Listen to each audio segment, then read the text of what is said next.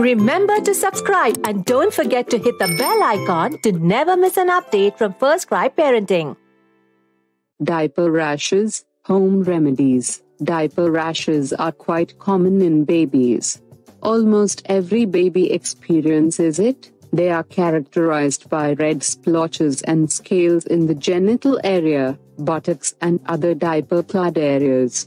Although it is common, it requires treatment to prevent it from getting worse. Causes of diaper rashes: 1.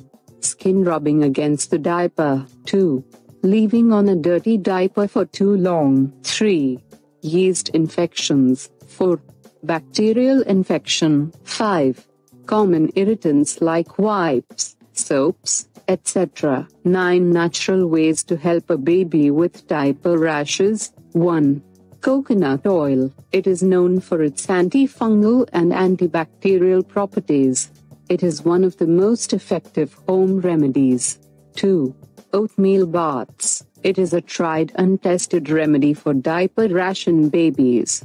Oatmeal baths provide relief from pain. 3. Breast milk. Yes.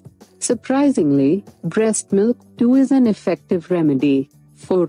Yogurt. Plain yogurt can be used to treat the rashes and reduce inflammation. 5. Aloe vera. If your baby has severe inflammation, aloe vera gel can be soothing. 6. Epsom salt. Epsom salt is a good remedy as its high magnesium content and anti-inflammatory properties help the rashes. 7. Baking soda. It helps balance pH levels and removes the unwanted bacteria and fungi from your baby's skin. 8. Keep their diaper clean. One of the easiest ways to prevent diaper rash is by making sure your baby doesn't stay in a dirty diaper for too long. 9.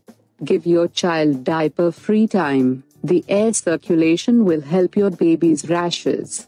When to consult a doctor? Diaper rashes usually heal and disappear in a few days. Take your child to the doctor if you notice the following: fever, blisters, a persistent rash, swelling. First, try out the home remedies.